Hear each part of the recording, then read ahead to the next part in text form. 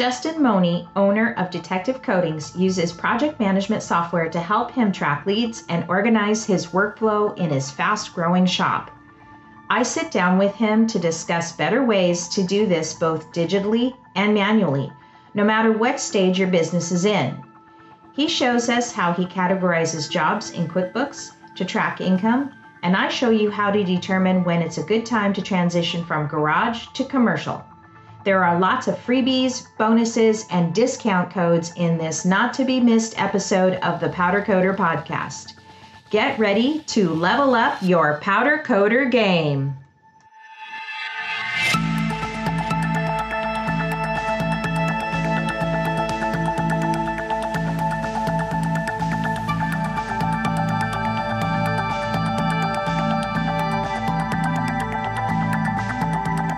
Justin? Yep, can you hear me? Yeah, hi, how are you? You see me too or not yet? Not yet. There we go. Hi. First time using Zoom. Yeah, no worries. You look great. You're in your shop. Yeah, got to. Putting a new burner in the oven. I feel like Ross. I know he was just doing that. Oh, God, yeah. Never end. I dread having, if we ever have to move again, I dread it. Yeah, I say the same. Knowing what I know now. Yeah, it's a lot of time and a lot of money, and you definitely have to be outgrowing what you currently have. Yeah, it's scary out there. It's scary out there. Yeah. You never know what's going to happen. Economically, Yeah, don't want to get in the middle of it and something happen. Yeah. It's not a quick procedure.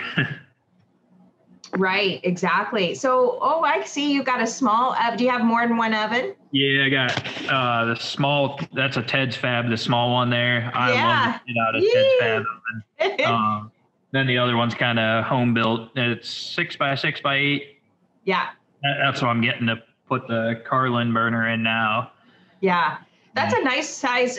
We'd like to put a size like that, maybe just slightly bigger, because every now and then we've got a contractor job that's just too small for the large, super large oven and too big for the small oven. So I can understand the advantages to having multiple ovens.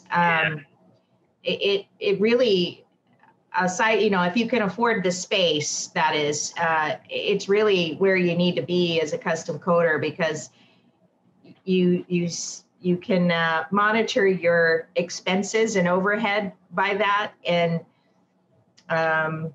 you can give your customers a fair and honest price. Yeah, absolutely. I've thought about getting another one about this size, because it's like perfect for wheels and that, so that you got room to fit all four of them in there at once comfortably. And it's, I can do majority of automotive stuff, like aside from a frame or anything like that, and same with production work. It works really good for the sizing of it.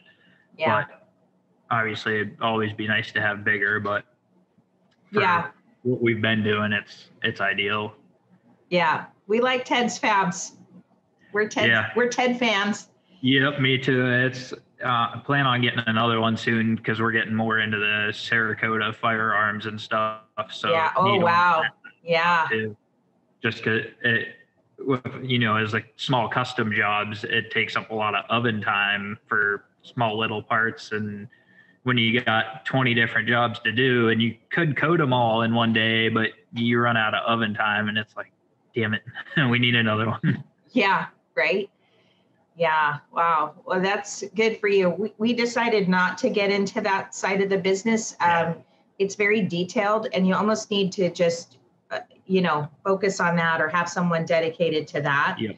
So good for you. Yeah, that's what I'm leaning towards, is one person dedicated to doing that coding, because it's very detailed and particular, and you have to know them pretty inside and out, and along with the laws along with it. Yeah, exactly. But it's, I have a feeling it's going to be a booming business. Yeah, that's for sure. Here's to our new president. Yeah.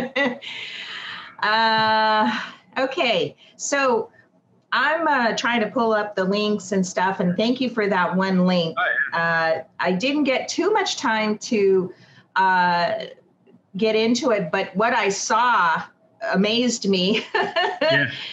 Now, before we get started too much, do you know this guy that's designed this? How did you stumble Not upon this? personally. So we've been using another program called My Shop Assist, and it's more like automotive based, but I kind of reconfigured it to work for us because I wanted to track time on jobs, like how much time, basically a start and stop timer for employees.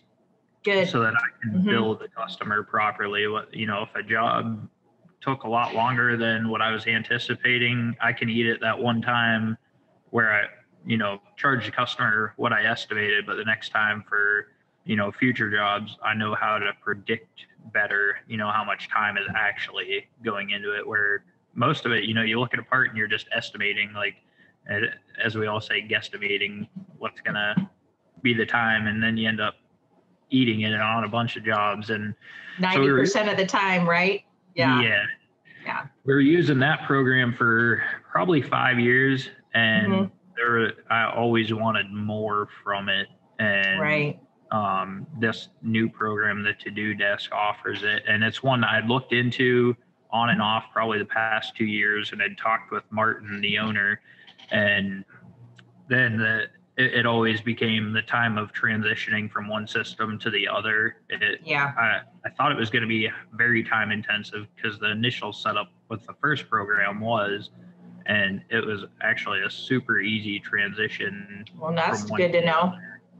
Yeah, I think if it was somebody just first starting out with any type of job management software, it might be a little tough, just getting used to the navigation and those kind of things. But I don't know him, personally or anything like that. It was just he'd been checking back in with me every couple months, seeing if now's the time, and then the timing just finally worked out to switch over. Yeah. I guess what I should probably do is pull up that link you sent me. So let me go there. I won't share my screen just yet, but we'll keep talking. So while I'm pulling that up, why don't you tell people a little bit about who you are, what company you own, and your background. Yeah, so my name's Justin Mohney. I own Detective Coding and have been in business since 2013. I started coding in 2008. Going into 2009, just picked it up as a hobby, as restoring a car. Had no intentions of a business whatsoever. I was in college at the time for criminal justice, which is kind of where the name comes from. A lot of people ask, where does Detective Coding come from? And I was going to school for criminal justice, but my last name gets mispronounced as Mohney all the time. And the movie Police Academy has a Detective Mohney. So in college, everybody started calling me Detective instead of calling me Mohney. So that just kind of carried over as a nickname from college and transitioned into the company. I love it. Yeah, it's super random, but it would always work out. Okay, I'm just pulling up the last of my stuff here. So you specialize in what? Oh, brake calipers for sure. We do probably about 100 sets or so a year that we powder coat and rebuild them. And it's custom tailored to whatever the customer wants as far as add-ons, with bleeders and new pistons. And it's definitely an industry that I've learned inside and out of everything that a customer wants in, getting a new caliper, because we stock cores so that they don't even have downtime. They just order what we have, send it out to them, and they send their old crusty, dirty, nasty ones back to us to refinish for the next person. Yeah. And I'm going to bring this up because I know lots of people have suffered from the consequences of using the B word. Mm-hmm. That was fun. And I didn't know that you were part of that, but I know of a handful of others that have suffered from using the B word when you're redoing brake calipers. Mm-hmm. Why don't you tell us that story briefly, and just so that, without naming names, but yeah.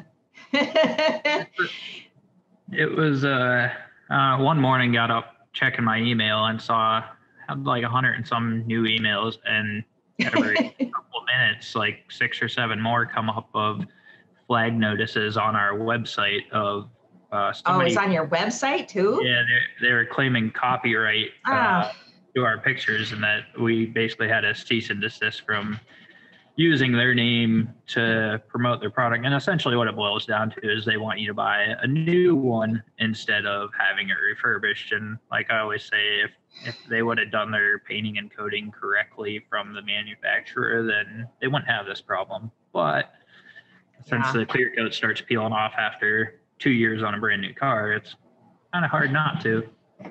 And so it became an ordeal of basically, you can fight them, and you could probably win this argument of, you're not restoration selling it as their product, it's restoration, and that's it. But I figured the fight wasn't worth it, and we just removed the pictures from our site, and we still put the logo on the calipers like customers want. And you're just not you're not posting it or talking about it. That seems like a good solution. I mean, I don't know. I think it's a dick move, but absolutely.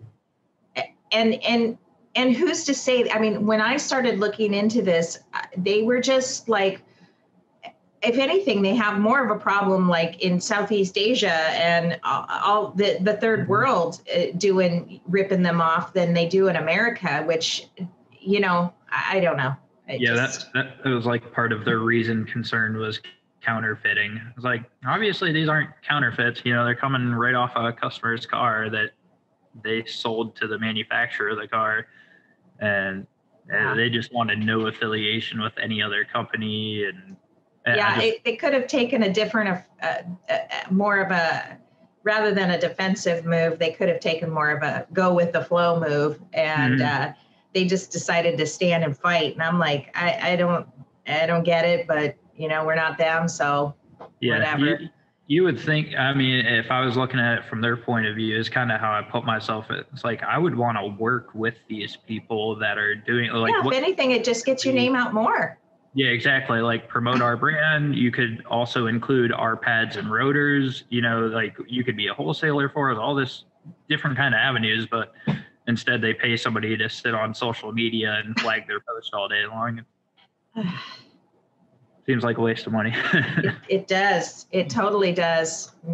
It's amazing, these big corporations and what they think about social media and what they don't understand about it or whatever. Yeah. So let's introduce so basically we're going to make it clear that you are just a customer of this type of management software, and is it like QuickBooks in the sense that it invoices too, or it does invoice, and I've only been using this software for about a month now, so I'm not super fluid with it and know all of its ins and outs. I just know it's more capable than I need, which is awesome. Well, that's great because you can grow into it. Yeah. Well, let me share. Am I able to screen share with you? You are. Awesome. Yes. Let me figure that out. Okay. I'll just open that up.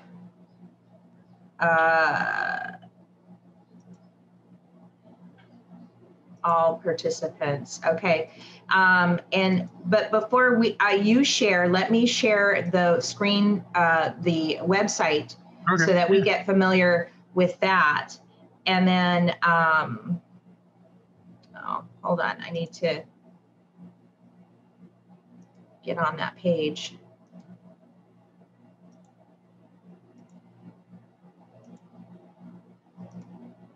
Before I share it, here we go. Okay, can you see that? Yep. Okay. Yep. So it's called to-do. How do you say it? Yeah, I say to-do desk. I think that's how he pronounces it. To-do desk, and it's kind of funny because they're not all about the logo. It's kind of tiny right up at the top here. Yeah, I actually wish it was bolder, because when you're looking at it in Google Chrome at your tabs up top, it doesn't really catch my eye, and I'd prefer it like, a bright green or something to know. It's an understated logo for sure. But that could lead into why they are more about the software than their self-image, right? So that's not necessarily a bad thing. We don't know. But their call to action above the fold is pretty good. It's just try it for free. Yeah. And, of course, the line is pretty, repair, workshop, manufacturing. I mean, that's just, they know who their customer is. Yeah. And it does say, for those that are listening, instead of watching, they do estimating, invoicing, job management, shipping, communication, and support platform that powers workshops worldwide. So that's very powerful statement and stuff. And of course, they have the little, like when you're on their support desk. I love this program that I forgot the name of it, but it pops up and you can ask a question. Yeah, right. Yeah. So, live support, whatever. So let's just scroll down on the home screen. You can see me scrolling, right? Yep. So you can get more leads. That's a grabber line. Increase sales, ship more jobs, and win happier customers. Do you do a lot of shipping of the brake calipers? Yeah, I'd say primarily it's probably about 80% of it that we ship out. Okay. And 20% is local. Yeah, and this is when I saw this on my phone this morning, I was just like, oh yeah, this is they get it, because I'm always telling Ross, take pictures before, during, after, whatever, and absolutely. It helps you in so many different ways. So if you guys aren't doing before and after shots for, I mean, a lot of people do it just for the social media value, but I'm telling you, there is more reasons to do this in restoration, even when you're doing new jobs or new custom fabs. It's always good to document everything. And a good example of that, recently we had a job come to us, and the customer had to come down and approve the custom fab. It was a railing. And after we were done sandblasting it, he inspected it before we blasted it, and he was like, well, there's some scratches in the surface. I said, don't worry about that. Those, it's aluminum, and the minute we blast it, that you're not even going to see those scratches. They're just going to be gone. So he said, okay. So we went to blasting it. We spent, 5 hours blasting it.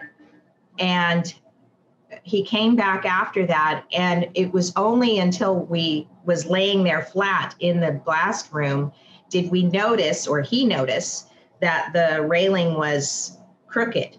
The bar, the spreader bar or whatever, was crooked. And you wouldn't have noticed it until it was blasted anyway. So, I mean, the whole job went on hold after that. But we could have documented all of those trouble areas and protected ourselves and protected our client and, it documented everything. So I think when I started seeing this visual stuff happening, I was just like, oh yeah, this is it. Yeah, that's exactly why I document everything. Like when jobs come in, we spread it out on the floor so you can see everything from the big parts down to the little ones, and you get an inventory count of, if you got 56 parts there, that goes into inventory. That way, when the customer comes back and says, hey,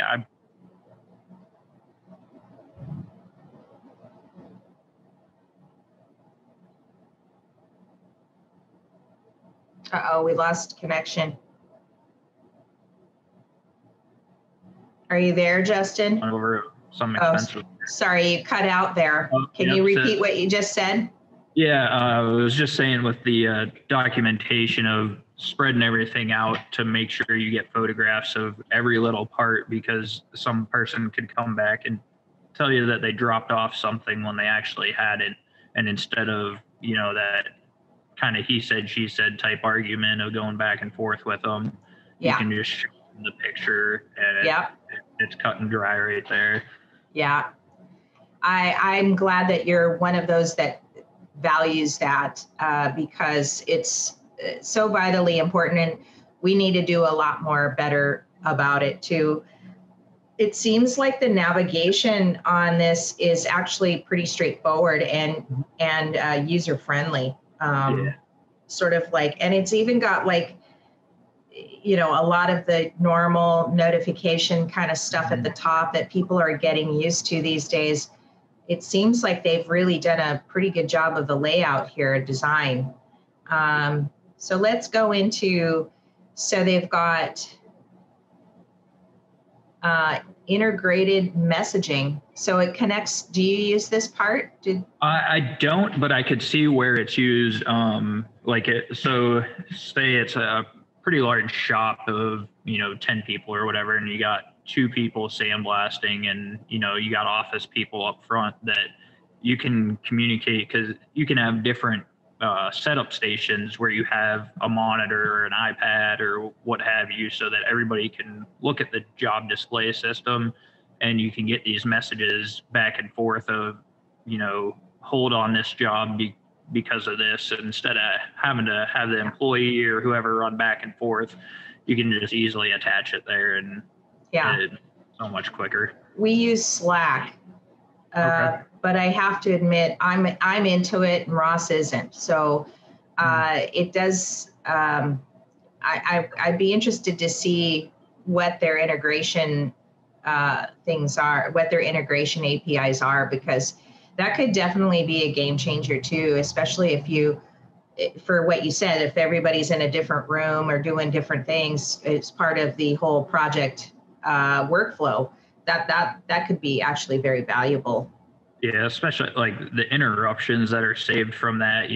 If you're in the office and having to run out to Ross that's in the middle of coding something, to tell him, hey, on this next job or whatever, when he goes to look at what's next on the list, or when he goes to work on something tomorrow, it's already in there. So it's communicating without having to have that interruption and taking the time to get up and go out and tell them.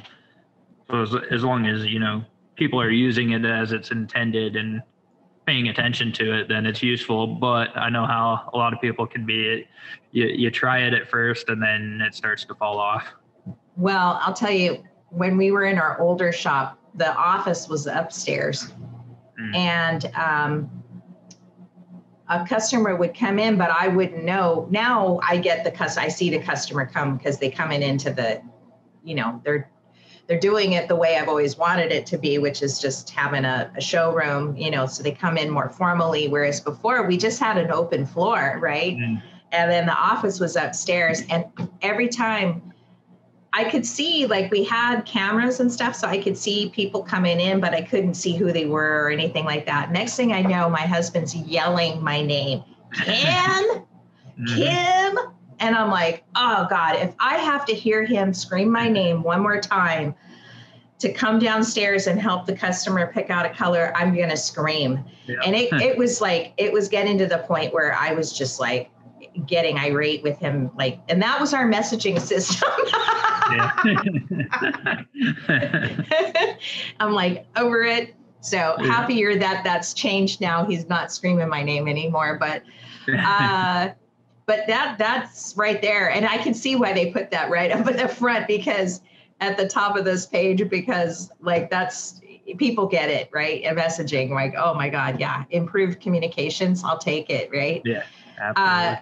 Now this is something that the contact management and the leads thing, I'm a big proponent of that. We're still working our way to being better about it.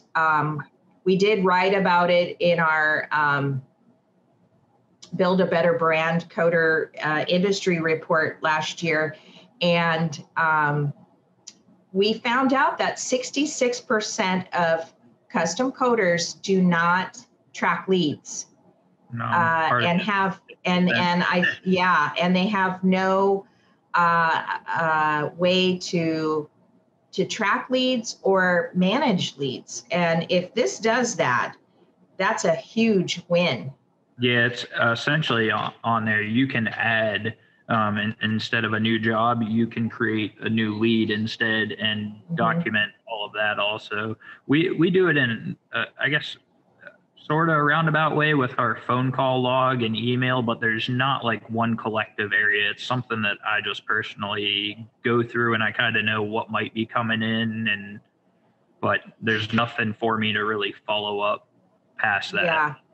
Well, I can tell you we use QuickBooks, and you have the only way you can create a new lead, or you can, that's pretty much, you have to manually do it. And of course, QuickBooks is for people that just do bookkeeping. And so it has to kind of, straddle more of the bookkeeping side rather than the lead management side. But I see that, I think that's a big fault of QuickBooks, to stay so static in the sense that they're not creating more fluid platforms. Right. They're only just trying to manage and improve what they have.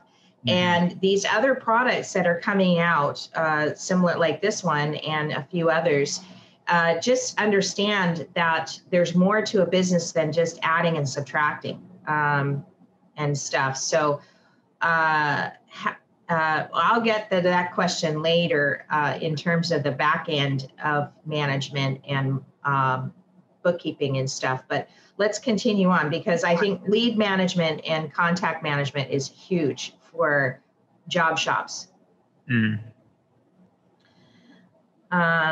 What have you tried the live chat? No, I'm actually not a fan of it. Okay. I used it on my website in the past, and it kind of, for me, it sets an expectation to the customer of instant gratification. And it's true.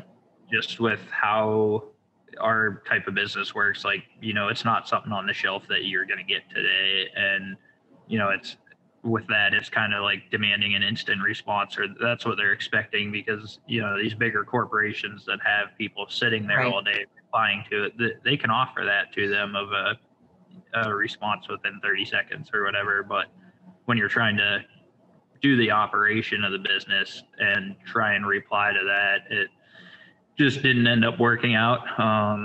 Right. For some businesses, absolutely, that's a great thing to have, and I've definitely used it with many of them. But I think for ours, it makes it tough unless you do have somebody in the office that's available all day long. Right. Exactly. Just at the desk or whatever. I mean, I have tried a live chat on my website. It did get used. It was a code integration that I had installed. I still have it. I turned it off because although I was personally available for it, and it was through Facebook Messenger. So I would say if the live chat is affiliated with a messenger or some other kind of, I don't know of any other kind of messenger, seems to be it.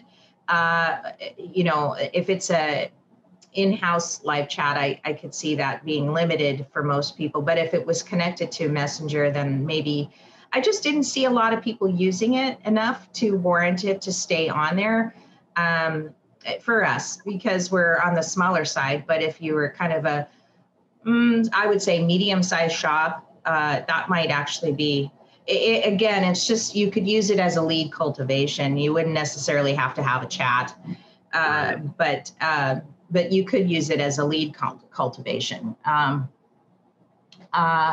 How's their automated email system? That sounds interesting.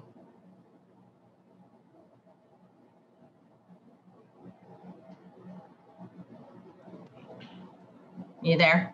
Yep. How's have you tried any of the automated email stuff? No, I haven't. I am familiar with it, and it's one of those that's tough to update customers like that Yeah. because you can do it that that your job's been put in the queue, your job has been chemically stripped. You can send them all these things, and it just adds a lot to it that is kind of unnecessary in my opinion. Yeah. Well, you're probably turning the job around faster than you could probably get an email out. Exactly. Yeah. If you want to dedicate the end of the day to spend half an hour to an hour to doing that, but I don't see its worth. Yeah. I mean, pretty much the only automated email I don't know if it's automated, but the email that we send out is pay me. Pay me now.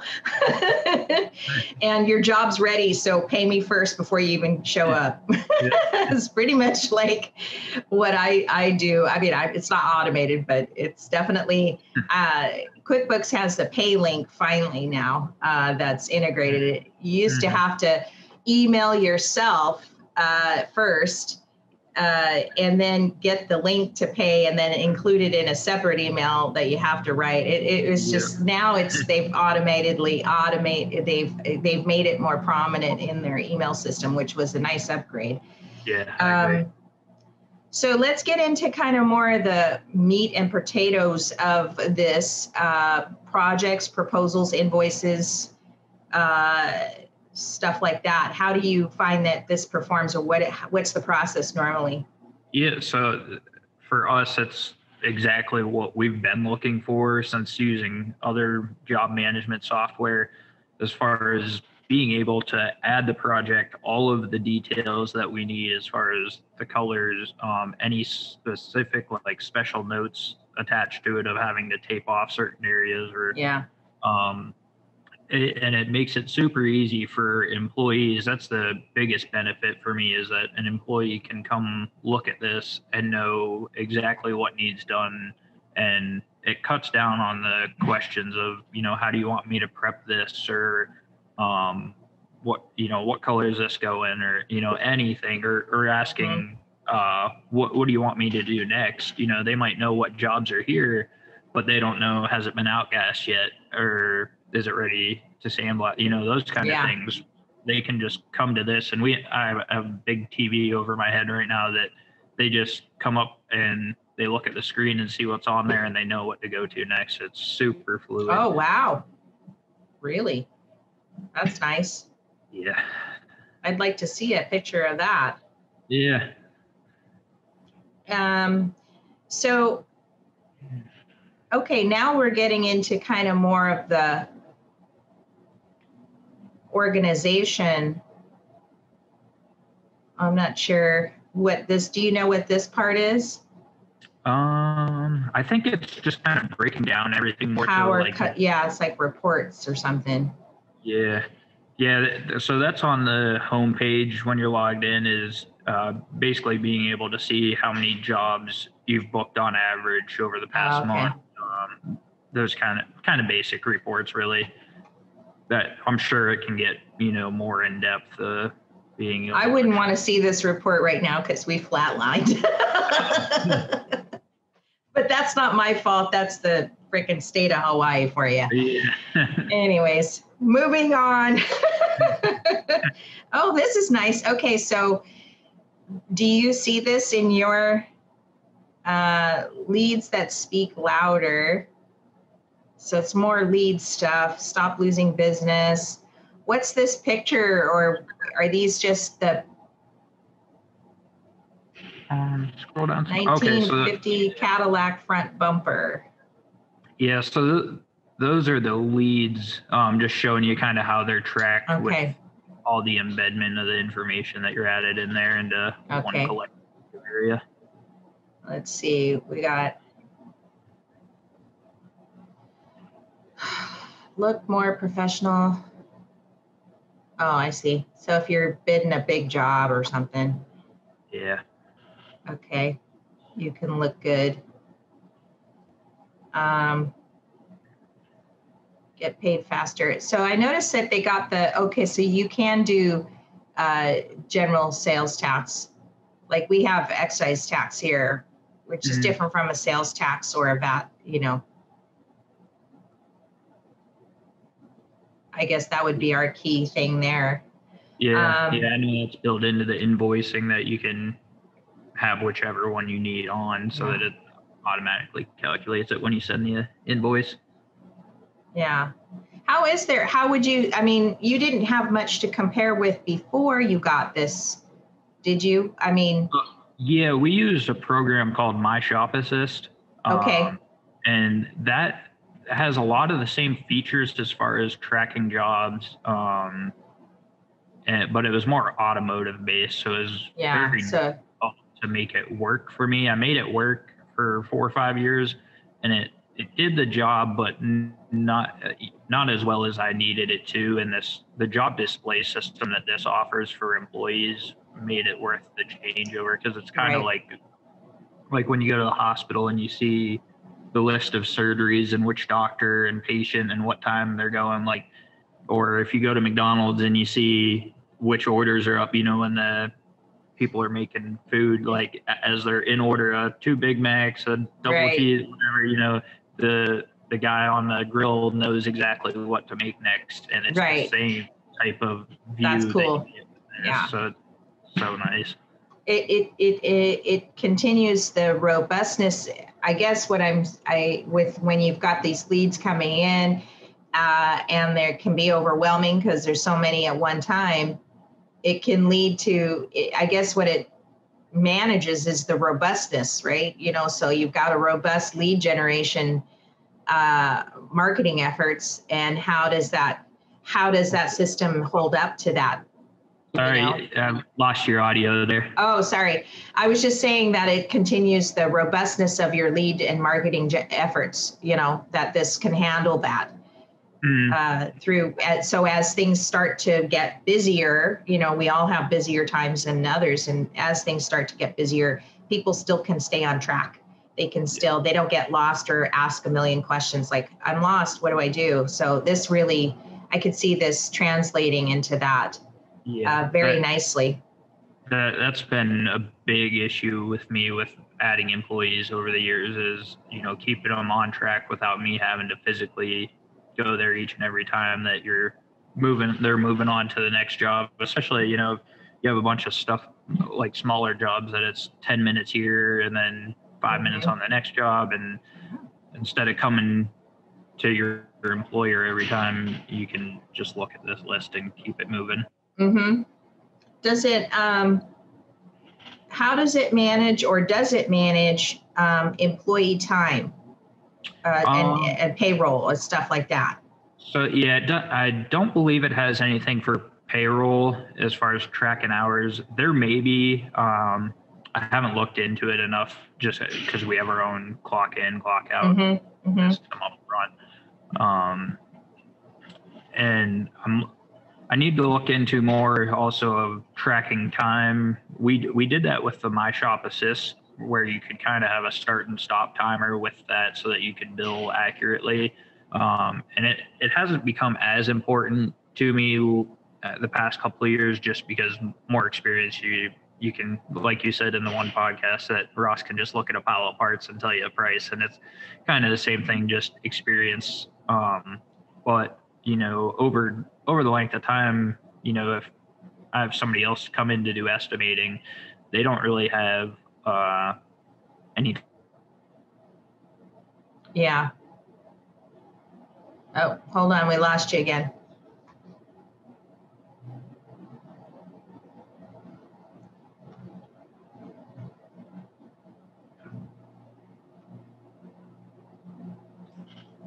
Hold on. Are you there? Yeah. Sorry, we lost you again. No. Say it again. With if we were able to track the time, and I had somebody else come in to do the estimating, then they'd be able to have a database to look at to see actually how long stuff is taking, so that they can do a better job estimating, instead of just going off my experience of being able to look at a set of parts and have a good estimate of it.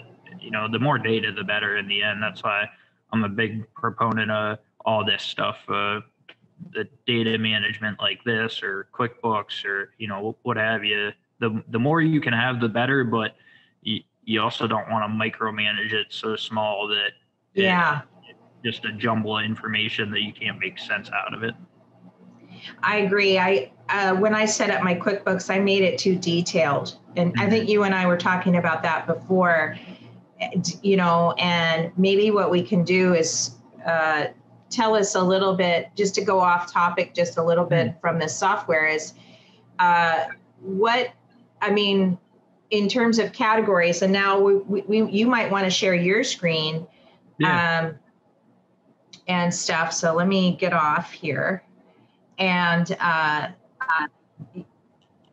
you might want to share like your experience and how you set up your categories, or how you set up, like, do you have a separate line item for calipers or rims or motorcycle parts or something like that, Yeah, so that's one that I was definitely doing too much in the beginning, where, like, for brake calipers, I would have... Hold on, your internet's slowing down again.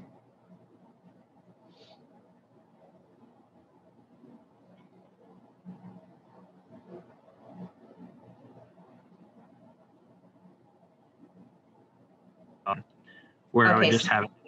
Start again. Start again. Sorry, cut out again. I don't know. Your internet's slow. Yeah. So like brake calipers, I would have that broken out way too much.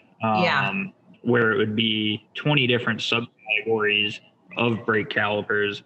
So you really couldn't get a good idea looking at that many categories. So I've since move that down to just one category of just straight calipers. But then in other instances, I would just mark a job as powder coat. Well, it doesn't really tell you what industry that comes from. So it was trying to figure out balance of what's needed and what information are you actually able to interpret into what industry is your most favorable this time of year, so that you can market, more towards that. And you're logging into QuickBooks Online? Yeah. Yeah, I haven't made that switch yet. I'm still, I have some severe reservations about it. Yeah, I can foresee that. That's for sure. You can see this where it's broken down, all different ones. And I no longer use these, and I just keep it as straight calipers. Right. So, like, this is one I like to use a lot. But it's good to know, like, Ross just does sandblasting for people. He doesn't do the full, like, powder coating part. So, we could actually track, if we do that. And it seems like now that we've got this newer location, people are just needing more blasting. So we have a separate category just for that. And we can actually track how many, how much more we're doing this year versus other years and stuff. We don't really like to do the blasting just in and of itself. But, if it's somebody we know, or it seems like a good enough job, that we'll do it, So, you can kind of control where the income comes in. And that doesn't necessarily equate. It's not necessarily done for taxes, but it is done for strategic planning, and you can kind of see where you could, maybe you see a gap in the market and you're like, hey, we could go out for that more, and stuff. Exactly. So, that's exactly what I use it for, figuring out what time of the year certain industries are hot for us, that if you want to focus more on marketing towards that. I know on my end, it seems like if a certain industry is slow that time of year, a lot of times it seems like no matter how much marketing you do, it's just not that time of the year for people. Whether it's, motorcycles in the middle of the summer, it's like, well, it's because they're out riding them. You got to wait till the fall or into the winter for them to start tearing them apart to bring to you. You know, yeah, exactly. That's cool. So what, these are your, so yeah, you have furniture. Yeah, I can see that. Miscellaneous. Motorcycle. Shipping and packaging. Yeah. Yep. And then wheels. Kind of have it broken down so that it's, you know, not ceramic coating too much. You can see, you know, which industry you're targeting basically, because before it was just way too much information all at once that you couldn't make sense of it. Yeah, it does take some thought. I think it's definitely hard to narrow it down to. It is. It is. First of all, if you're starting out, you don't know what kind of jobs you're going to get. I like that you put, when you bicycle, you have, but it's calipers. So like for bikes and stuff like that, are you keeping that under auto as well? The bikes? No, that goes under its own category of bicycles, just because we do there's a couple companies around here that manufacture their own bicycles. So I try and keep those separate because they can, depending on the time of year, they can pick up pretty good. So I like to kind of see when their hot time is too.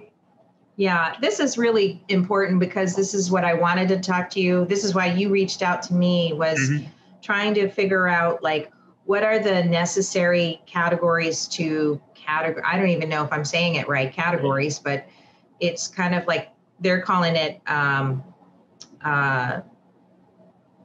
service detail or transaction. It's not even a transaction. It's just like, what are your customers? You know, who do you think your customers are? QuickBooks, usually the only thing you can fall under is the construction category. I think they might have an automotive category, but for whatever reason, I chose construction. To me, it seemed better than the automotive category they had. You know, it pre-populates a lot of this stuff for you, so you don't have to do it. But in the end, you still have to customize it. So it actually was superfluous to the whole thing. And how did this is Intuit, but the to-do thing software, did they pre-populate for you, or? So I had an initial consult with him for about an hour. Initially he gave me like a 2-month free trial because he's like, you know, I know this is what you need. Just whenever you get the time to give it a try, then it's open for you to start messing around with it. But he'd kind of gone over everything with me, like half hour to an hour long phone call where he just walked me through the navigation and how to add different tasks or how to add a new job, all those kind of things. And they even have like a how-to on their website of, you know, every different thing that you want to know how to do on the platform. You can just go there and it has like a step-by-step with picture breakdown of how to add stuff. That's nice. Well, I would say if you're just starting out, you know, you should definitely have sandblasting as a separate category in case you have a separate order where you're just doing blasting for someone. You can still, and then of course having a powder coating category as well. And then within that, you know, if you wanted to, if you do, we kind of float in between. You know, with the powder coating, it's kind of more restoration. Is you can have the restoration or new. That's how I would do it now. But sometimes when we're doing restoration, we include the sandblasting, and that can get kind of tricky. So it's, we kind of float with the sandblasting because there's, you know, ours is just, you know, straight up sandblasting. That's all the guy wants. He's going to go paint his part or whatever he's going to do with it. And then we have sandblasting included in and under that, the powder coating category. But we don't, I don't know. It's it's kind of hard because with rims, it's all inclusive. So it's hard to really separate that out without getting detailed, I guess. Yeah, that's my struggle with it also. There's some of those that they just have a set price of this is what it costs, for everything, for chemical stripping, sanding out any dings in the wheels and sandblast. All, you could break that down to every little line item of each task that you do. But again, it's one of those, is there a benefit to doing so aside from if it's as simple as, like a railing that you're just sandblasting and then powder coating? You might want to break that down just because of, a new railing that's raw aluminum or steel that is a quick blast versus an older one restoring. And you can then track, how much time you have. And it's a huge difference when it comes to that kind of stuff. So you can't really price per foot. You don't want to average that out of new versus something that has 10 coats of paint on it. Right. Because that's unfair to the customer with new railing, and the guy with the paint, you're losing out on it. Yeah. There's so much to do in the accounting side of business. So what should we talk about next? I guess we should probably talk about reports, because with QuickBooks, I can pull up a pretty, my standard stock reports, which is profit and loss, balance sheet, and cash flow. Those are the three main ones. Can you do that with this new software too? With QuickBooks, the online? Mm-hmm. Yeah. Or with the to-do track. So this to-do one isn't really isn't necessarily accounting. It just tracks the jobs. It's not, right, exactly. It doesn't have any integration with QuickBooks yet or anything. It may. I'll have to dig into that more. I think it does, but I don't want to say that for sure. Right. Okay. But yeah, it's definitely more like a workflow management, just to make sure, you have it correct. All your customers' details are correct, and then employees are able to keep moving with it. And I can see, even if it doesn't have an integration, or you don't get that integration, you still can bring a job from beginning to end and make sure that you don't forget to invoice for this, that, and the other thing, right? Yeah, because exactly. There's lots of components and things to do within every project, and they're all different. Yeah. So that totally makes sense. What are some of the hangups that you've had about the QuickBooks Online? Because I have the desktop version. Honestly, it's definitely more simplistic and definitely more based around an app in a sense compared to QuickBooks Desktop. I struggled with the desktop for a couple of years trying to learn it and make it work, and I just could not do it. And I finally switched over to the online. And nobody ever promises that you can do it at QuickBooks. Yeah. First of all, nope. Never believe that. It's definitely a tough one to learn initially, especially when you go from, a couple of small jobs a month and you're fine with just, your PayPal transactions or whatever you have. You can just look at that and you're not too worried about bookkeeping. But then once it starts to get busy, you got to learn that stuff pretty quick. And it's definitely something to be on top of initially and get used to it, because very quickly it becomes overwhelming that you got to keep up with the accounting. And it can be a lot of time throughout the week that you're just spending keeping up with those things. But it's one of those necessary evils. Yeah, it is. And right now, some job shops may be doing well. I hope and pray they are, and some are not. And we're one of the nots. And it's always great to look at your books when you're doing, giving yourself a pat on the back and you're doing great and everything. But then when what hits the fan, it's like, oh, I don't want to look at that. That's I already know it's going to be bad.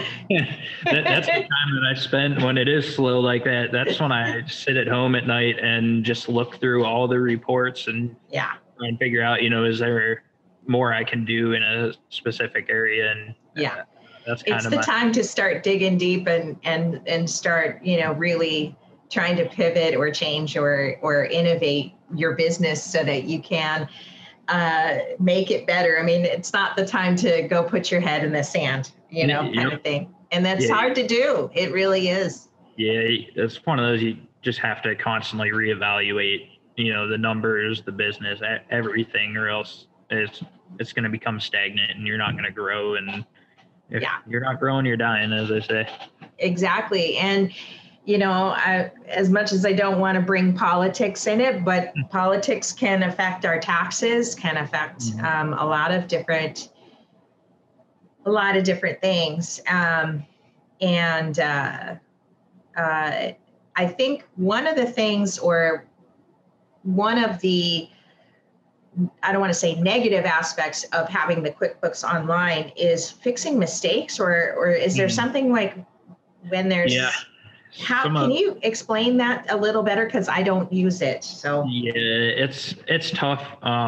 It is very limited on fixing some of the mistakes. Like if you put something in the wrong account or whatever, if you make a bad journal entry of some sort, there's some of them that I can't fix on my end, but my accountant with their version, they can change it. So I just move that, whatever that transaction is, I just move it to the Ask My Accountant one, and then next time it's on them.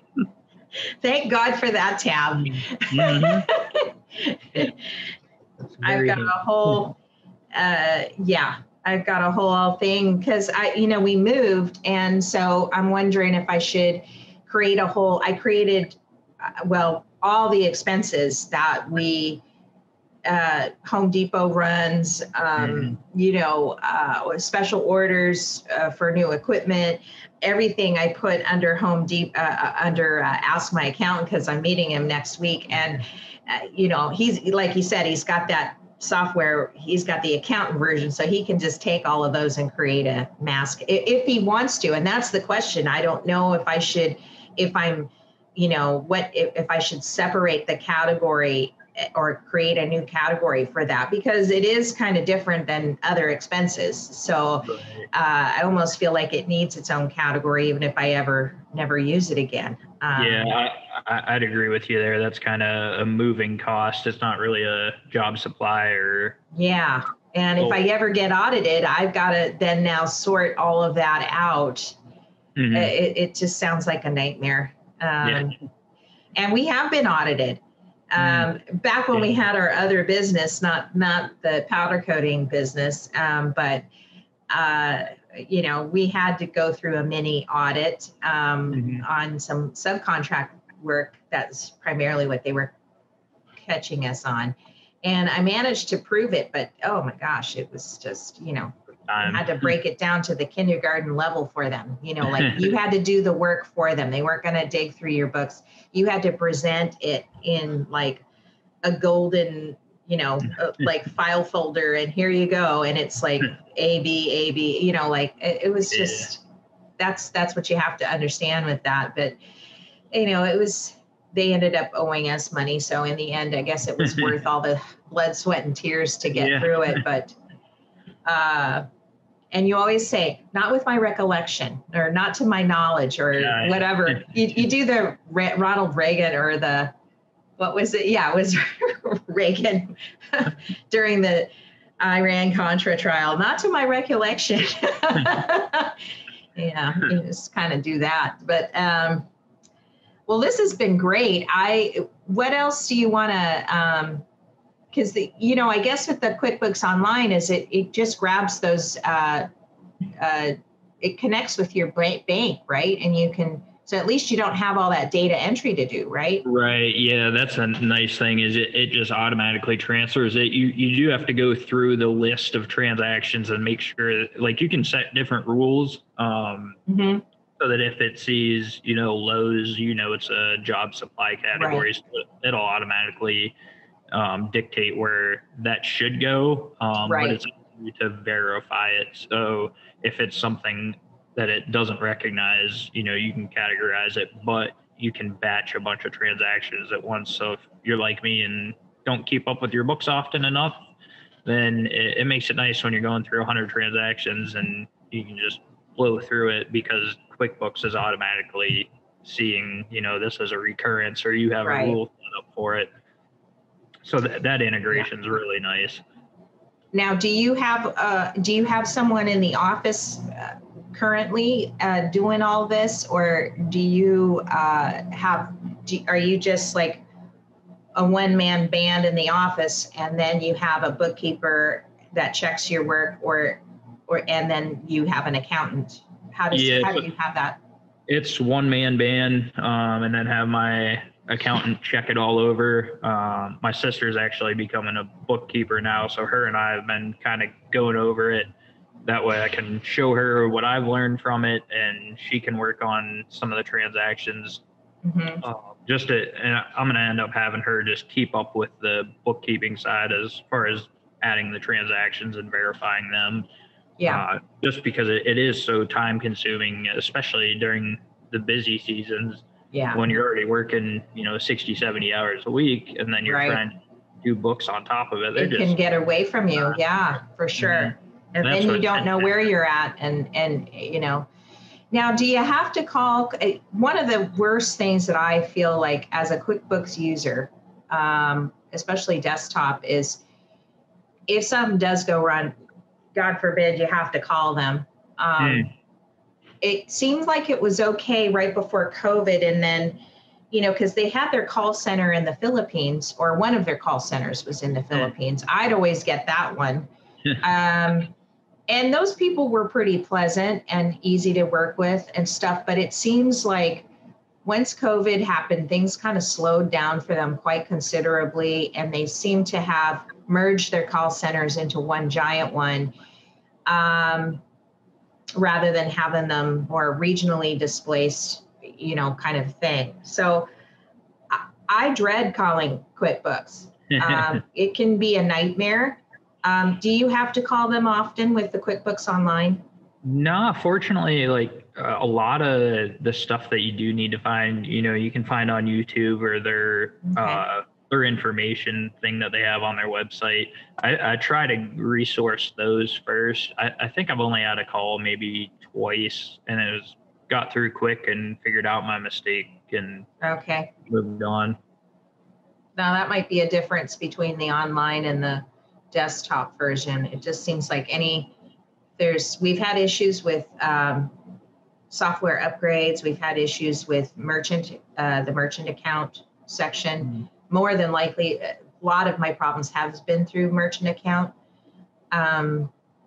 Also had issues with the account setting up, like when we first had the original account set up, and they still haven't managed to transfer, because I started it with my company, which was the interior design remodeling company, and then when we switched it full time to Maui Powderworks, that they didn't like that. Like that doesn't work. It's their account, the way they set up their accounts is just a little strange for me. But and it seems like the upgrades and the improvements kind of come on the slow side, although they're always doing, fixing it, but it never ends. Yeah, it's like a new one that the onlines come with as the cash flow. And it's kind of like, your general report that you can generate. But it seems like they're building on that side of things, which is really nice to see. But right now it's super preschoolish. Like it's very, very generic. But it's one of those, you can tell that's their next thing that they're going to tackle, is focusing heavy on that. So how much do you pay for the QuickBooks Online, and how much do you pay, if you don't mind me asking, how much do you pay for that to-do software? So the QuickBooks Online, I believe, is $35 a month, 35 or 40 a month, somewhere around there. And the to-do desk, Martin actually offered. I talked to him about that I was going to be talking to you about this, and he said, hey, what is it?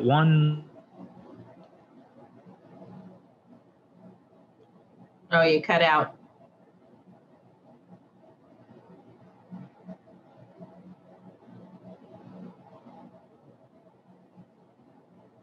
$129 for the entire year, which is... Wait, say it again because it cut out. It'd be $129 for the whole year if you're one user with under 50 jobs a month to input, which is just as much as I was paying a month for the previous software I was using. And that's a nice price. Yeah, and he also said he'd do a 20-minute consult with anybody.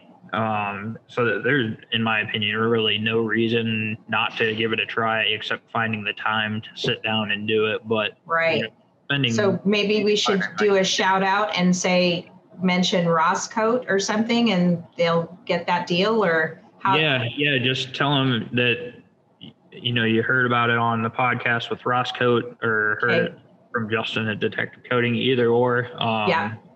Martin's well aware of it, and I've talked to him. That's great. Thank you for doing that. That was very nice of you to... Absolutely. I get nothing out of it. It's something I know the industry needs. We're just sharing.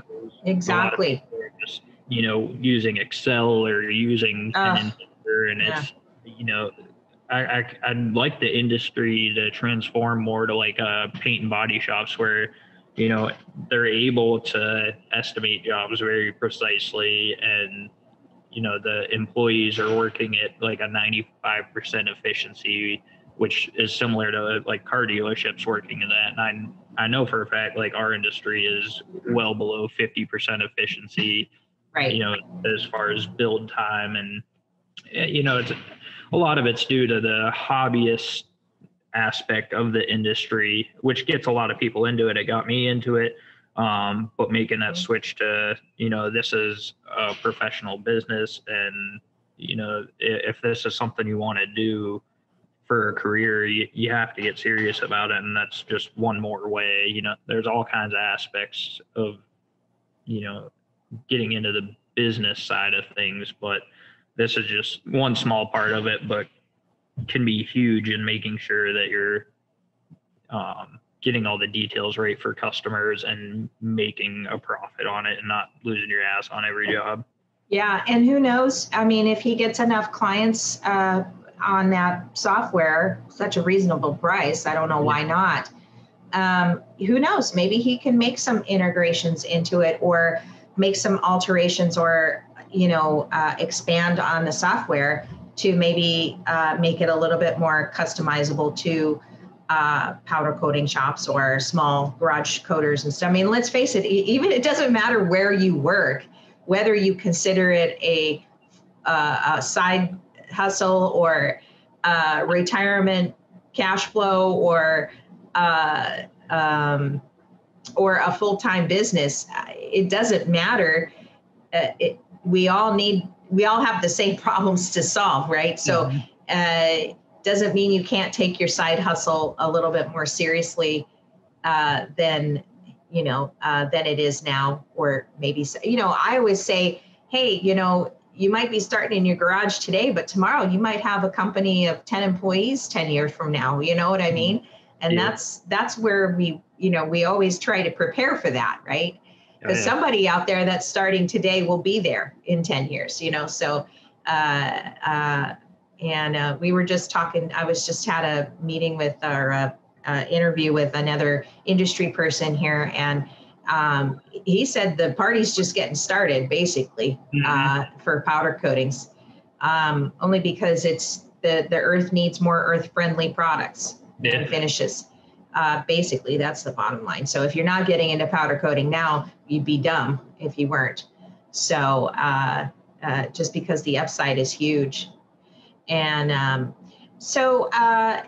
this is great. I think it's great that guy offered us, that he's aware that people might be calling about this. That's awesome.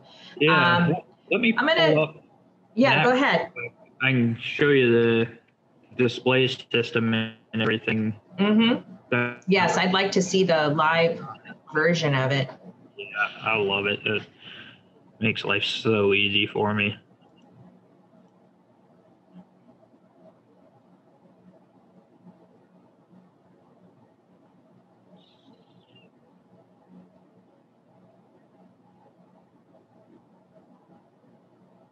So you're just pulling up, what do you, So you're just pulling up all your jobs. Yeah, so this is like the display system, as they call it, so that you can see exactly. This is what your employees see. Yeah, so this is what they see on the big TV. That's nice. It's spread out a little more in some of this information, like the job ID. I like that. The due date, when it came in. Yeah. Yeah, so, and then it has the color codes for what jobs are, coming up late or this one, and then it's super simple as far as the category breakdown of what's ready to sandblast. And then my sandblaster can look at this list and know that's awesome. Available, and they can go to work on them. And same with the girl that does all the prep work. It's super fluid, knowing what's next. And then, say he's done sandblasting, you can just bump the status so it changes it. Okay. You move it to the next one. That way they don't even have to communicate with each other. They just communicate through this and move it to the next thing in line. And then it'll move up. If it's ready to powder coat, then the coder knows I'm good to coat this today. And then they can kind of build their daily list around it. Wow, that's nice. It's almost, it's like a Kanban board, but it's listed. And Kanban boards are known more in the software business or software development industry, where you can move things around. It's just a list version of it, but it also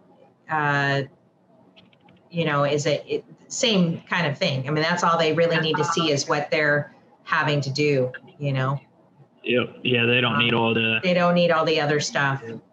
The other thing with that, so the search bar over here on the left, if you click on that, it'll actually open the work order itself so that they can see the detail behind it of, which part or, what parts there are, the picture that was taken when the parts were dropped off. So if they need a little more detail instead of just the job name, then they can go into that. And then again, it's one of those that it saves them from coming to ask you or any bit of confusion because it's right there in front of them. Yeah, this is game changing. Now, how would you do an estimate, or how do you do that part of your business with between QuickBooks and this software? So kind of what I do, I mean, a lot of it's definitely just one of those experience driven, like, this is about what the price is going to be. But within these jobs, I'll pull one up here real quick to show you.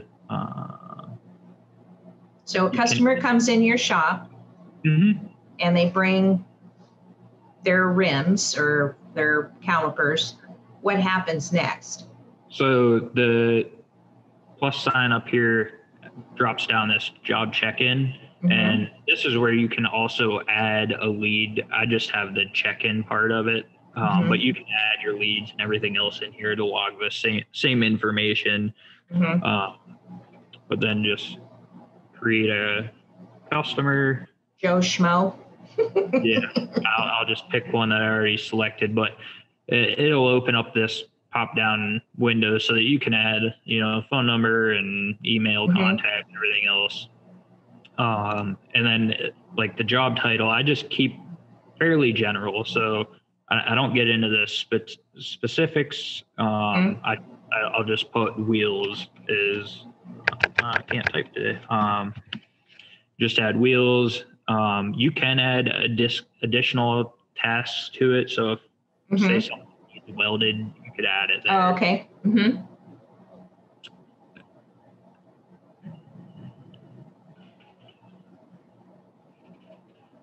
All right. And there it is. There we go. Then from there, you can get even more detailed. So that's the job you just created. Yeah, so this is essentially the work order that we're in now. So you have all your different tasks. Yeah, Which nice. some of them you may or may not use. depending on the project. You know, if it doesn't need disassembled, have that, you know, mostly for the brake caliper stuff. And then if their shipping is different, but this is where I had the inventory of, you know, how many parts are there. And, you know, if it's a ton of parts, if it's 50 parts off a motorcycle, I'll kind of generalize, you know, 30 of them are brackets, but you can see the detail in the pictures. And now down into the summary, here's where you can add the color of the job. And I'm still building the list of color, but you can select, you know, whichever powder it is, you can select multiple ones. You know, so if it's a two-tone job or something that needs primer and then a chrome and then a candy color, you can add all that in there. And that'll actually show up on the job display system so that the powder coater knows that, you know, these are the colors that need to go on it. Yeah, and that reminds me, I have like almost a paperwork or a paper template that I'll try to put up and share with everyone too, that if you can't afford this very low price product, we've created one in the, you know, we've created our own, which I'll share in a moment. And I'm not going to steal the floor yet, but if you can't, then you can sign up and, you know, you can download the template and then take it to your printer and get it done. You know, just add your logo or whatever. But we'll share our PDF version of this. I mean, it's, you know, if you're not as busy as Detective Coatings, you can, you know, create it. We've just created our own because we had to solve the problem of this too. And, you know, it's you know, you can get a free template of it, but this is exactly what we're doing. This is exactly what we're writing in our manual version, but it's so nice to have it already here and just tracking, you know, and saving. Yeah.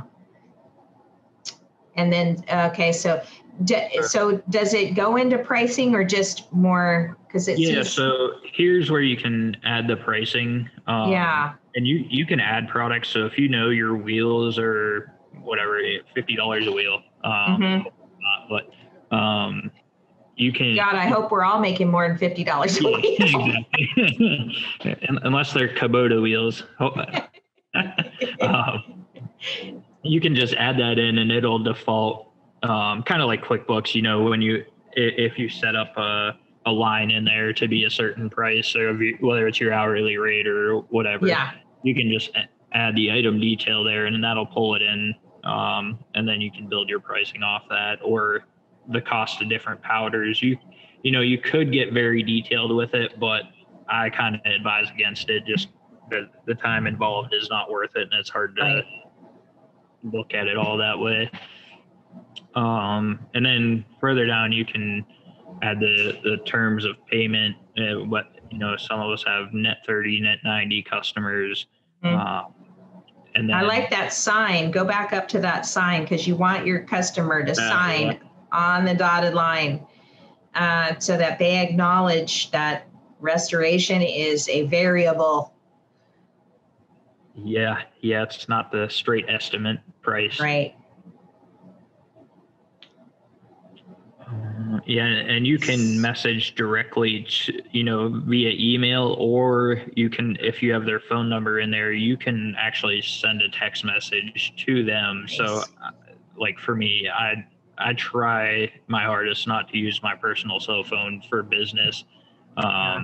Just in the past, I had people call, you know, 2:00 in the morning. You know, not realizing, you know, this is a business. And so now it's like, we don't text pictures to customers along the way or anything like that. So this allows you to have your personal privacy and still be able to do those functions that they appreciate, and makes it easier too if you just need to check with them on something real quick. Instead of having them come by to look at it, you can send them a picture. They can okay it.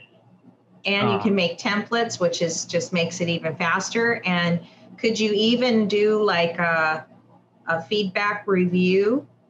I'm sure that could be integrated. I know he does have a thing that which I haven't looked into yet, where it will send an email afterwards to ask for a Google review or where you want it. The best kind is I guess what I've read is the best type of review to get is immediately after they pay. I think Square has that capability. I don't use Square, but it really should happen right there after they're done signing. It should just be rerouted to, but in a perfect world, right? Yeah. You don't want to feel like you're forcing it on them either. Of, hey, give us a review right now. Right. But that is the emotional height of them. I'm sure of being ecstatic that they got their parts back, and that they're probably more likely to leave a review than they are a couple of days later when that anxiousness of getting it and being ecstatic about it has worn off a bit. Yeah, because when they get their project back, then they're putting their project together and they don't have time to review you. But I was pleasantly surprised when I had set up an automated feedback review, and out of I think 200 emails that I sent, I got like 18 reviews. And that's what boosted our reviews through Google Business Page. That's how we got, because we only had like maybe 10. And then I got another 9 on Google and a couple on Yelp. And just by sending them an email, and it had been some time, like it was like 6 months later when I sent that review. And I was amazed at how many people had actually clicked on those links and stuff. That's pretty good. That's pretty good return on that. Was, yeah. They get reviews out of that. They are important, that's for sure. They are, yeah. Okay, and then now you can add attachments. So that would be, say, the picture of the job into the shop as you receive it, or any other documentation that you need to add. What if it's like a production customer, if you need to add drawings of the part, so that you can add all those on there too. Nice. I like that. Check the box that it's all complete, and that'll basically update the status of it. And you can change the colors around. Yeah. So, and we've talked about this. I haven't played around with it too much, but that way, if there's a job that's high priority, or something along those lines, or something that needs paused, don't work on it any further because something else, need customer approval or something, that you can change around with colors to identify those kind of things. Well, that was pretty simple. Yeah. And it's got all the minimum things you need to establish that, to get it started.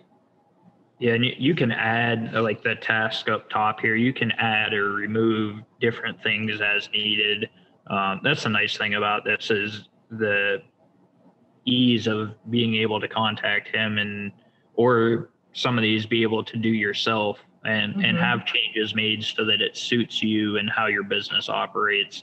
And they have weekly meetings that they go over suggestions from current users of, can we do this, change these tabs around a different way to make it work better for our customer, So I can get behind anybody with a software program that's willing to do that. That's awesome. Exactly. That's what was great. Whereas the last program I use, it's kind of their part-time thing, and whereas this, it's him full-time and other employees that are working on the back end of this all the time. So it's constantly evolving.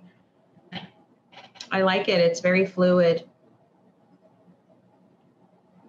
from what I've seen, Yeah. and it's, seems like it's the normal thing that, like people are used to, platform wise, Yeah.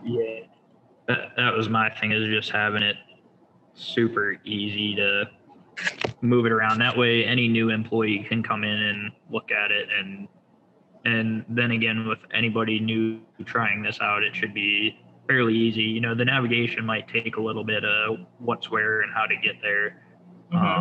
But once you start adding a couple orders, it's super easy. Yeah, I like it. That's cool. And just have it on a screen, that's, I mean, that really, really helps people understand where they're supposed to be, what they're supposed to do. And, in powder coating, there's a lot of downtime while you're waiting for things to coat. And instead of just sitting on their asses, waiting for the cook to finish, they could be setting up the next job or doing something else. And that's how you maintain that productivity. Because I think that is a big issue. Not so much for single coaters and stuff like that. I mean, that's not the problem. But when you start having employees, that becomes an issue of keeping them busy and getting your money's worth, and that alone right there is worth the $129 or whatever that he's charging you for that. That's just to keep people on task and, get off the phone. Don't go back to Facebook. Yep. And that's another thing, like adding in subtasks as far as, if garbages need taken out or dust collector needs emptied, those kind of things.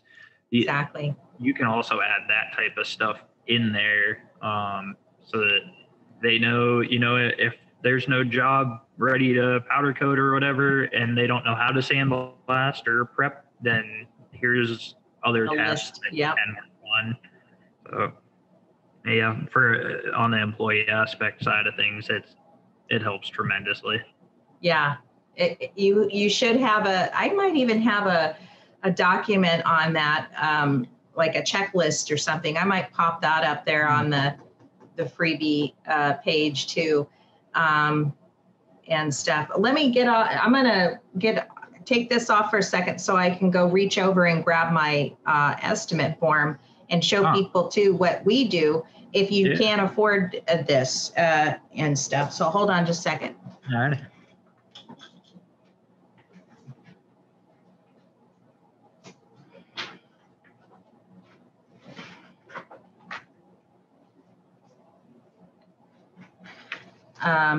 And this might be coming out backwards, but you can kind of see. Up here forward. If I can. It's just a form that I'm gonna put up on the website, and it has all of those things that you talked about, but in a manual way. Yeah. And even down here, I've got this really long disclaimer. And then of course they have to sign, and we have a hazmat thing and stuff like that.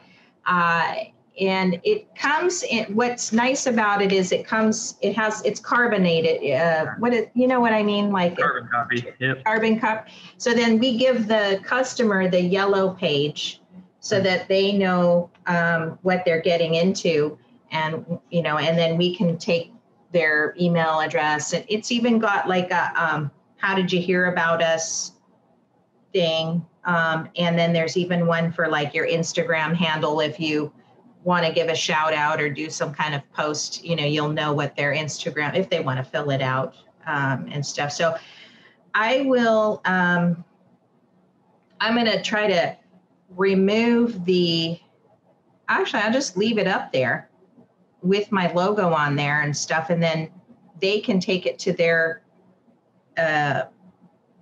printer guy or whatever locally, and they can get into the PDF and change all this other stuff. I mean, I don't see why this wouldn't work for any of us and all of us, Yeah, that looks like it covers everything that this online version covers. Just yeah.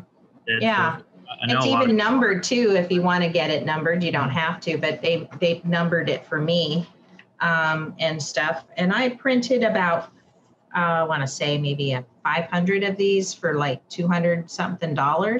So I mean, that's a lot. And, but you start paying someone to change your PDF and and then the printing, that's more than what the first year of that software is, so that's, something to think about. But yeah, and then there's one other thing I wanted to share with you on this. So let me share my screen. Oh, wait, hold on. Let me bring up the document first. I discovered, and I'll put the link in the podcast, but I found this a long time ago. It's actually it's a calculator. And it's actually for, I think, the photography industry, which sounds like what? But it's the cost of doing business. And I've been wanting to share this one for a long time because there are a lot of people that are kind of on that edge where they're like getting busy enough. Do I need to continue to work from home, or should I get a more commercial space where I'm a little bit more accessible to the public? A lot of counties don't like you working out of your home, or they're very poo-poo about it and stuff. So I like this calculator. I use it every now and then just to kind of keep track of where I'm at or what our expenses and stuff. And what it does is it allows you to see how much money will it take for me, how much money do I need to bring in order to continue to work and make money, right? Like what are my, and that's what I like best about it. Let's see. Let me share my screen, and I'll put the link in there for anybody that wants to click on this. See, it's for visual journalists, so I'm assuming photography. But it's a really neat calculator. I have no idea how I came across it, but these are all changeable, and it just basically talks about your expenses, like office, studio, how much and this is annualized here. So you could do it by month. So you could just do, your total. If it's just you're going to do a monthly thing, you can just put it in. Obviously, it doesn't cost me that much in rent monthly, but you can change all of these. And then if you don't know what it is, like you can open it up and they'll explain so you just click on the little a circle and information thing. And, what I like about it is it talks about things that you don't normally think you would need or think about needing, like computer and software costs money. And so they've got that in there. Postage and shipping, they got that in there. Vehicle expense, business equipment and insurance, that's very important. You should always include that in your cost of doing business. So I've just kind of pre-done these ahead of time just to kind of see what it would cost. And then what's neat about it is it has your desired annual salary. So you can put in a number like, how much do you really want to make, And then it tells you, it can tell you what the results are, is that you need to make this much money. These are your expenses. And this is your weekly cost of doing business. And this is your overhead each day. So there you go. If you're not bringing in $1,000 a day, it's, you shouldn't be, so then now it makes sense because you're like, well, I can only do $500 a day. Well, then don't go and get a commercial shop, or commercial insurance, or don't make this move yet until you can make that every day. Yeah. That's a very good tool. I do a very similar thing with printing out QuickBooks reports and looking at, what it costs, the overhead to run the business, and know what sales goals we have to hit each week. in order to maintain or to be profitable, or if it's a losing week. So it makes it really good to reflect. I'm gonna have to use this because I'm definitely tired of writing it down on pen and paper and getting my numbers all jumbled around, where you can just input it straight from the QuickBooks report and it calculates it for you. Yeah, I have hung on to this. This came out, looks like 2012. I probably have held on to this for about 4 or 5 years, don't ask me where I found it. I just was Googling or something, and it was like, yeah, hallelujah. This is something I've been waiting for. And I can't believe it's just tucked away on this website when it should just be more of like a general broad one. There's another one that I use maybe when we get around to doing more technical marketing strategies and stuff like that later this year. Maybe there's a calculator for that where it's the cost of basically the cost of doing the cost of acquisition is basically what, it breaks it down. And then how much of your dollars are getting for, how much does it cost to bring in that customer kind of stuff. It's all related to advertising and marketing and stuff like that, which is kind of my jam than doing this financial stuff. But I found that this very easy to use. So I wanted to bring it up. I'll pop it in the episode, and people can click on it and save it for themselves. And I guess I'll just reference this. This is the report, the Build a Better Brand report, and where it talks about what we found in the industry and what people are, it's more marketing related, but it is about lead generation. We found out that a lot don't track leads, where people were coming and getting these leads. 91% responded that referrals and word of mouth were where they were getting most of their customers. Both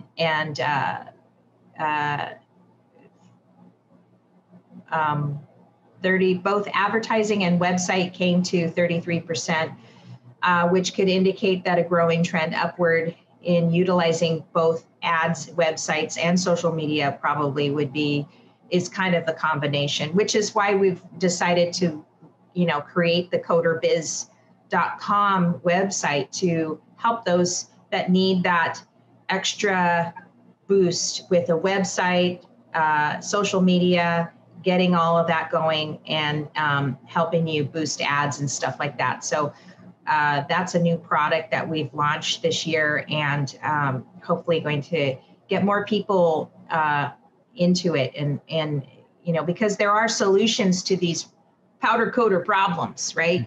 Mm-hmm. So I'll put this link. It's just Build a Better Brand powder coating.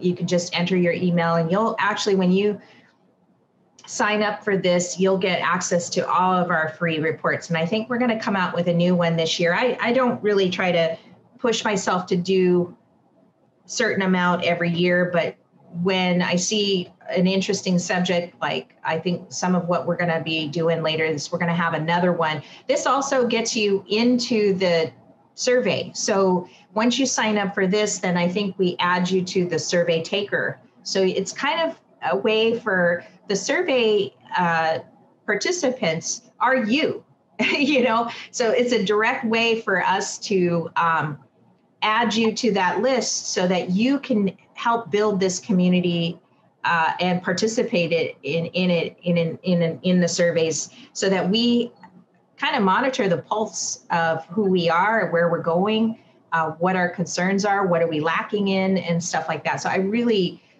encourage you to sign up for this, because everybody can get the free reports and also participate in building the community to solve problems that we have in it. So with that, it's been great. I mean, is there anything else we should talk about before we? I think we covered it all. We definitely covered a lot of detail there, and I hope everybody's able to take something out of it and improve their business from it, and just keep growing from that. Yeah. Now, how do people get a hold of you? Why don't you throw out your handles or your infos or your emails or whatever? Yeah, I haven't been on social media too much lately. It's one of those been too busy, I guess. And but detectivecoding.com, same thing on Facebook and Instagram, just at Detective Coding. We're in Richmond, Virginia, so if anybody needs to call, has any questions about this software, try not to overload me, but feel free to call me if you need any help with it. I don't mind giving you a hand getting started with it. Yeah. Yeah, that was really nice of that guy. And I'll, if he wants to reach out to me, let me know, or just share my info with him, and we can, we'll definitely put the link in there. You can just, if you do end up calling Martin, is it Martin? Yep, yeah, Martin. That's the guy's name. Just mention either Ross Coat Podcast or Detective Codings. And he looks like he's willing to work with you and stuff like that. That's awesome. I love software developers that are willing to do that. Absolutely. Yeah. Awesome. Well, it was so great having you, Justin, and nice to meet you. Likewise. Thanks, Kim. All right. Have a great day. You too. Thanks. Bye.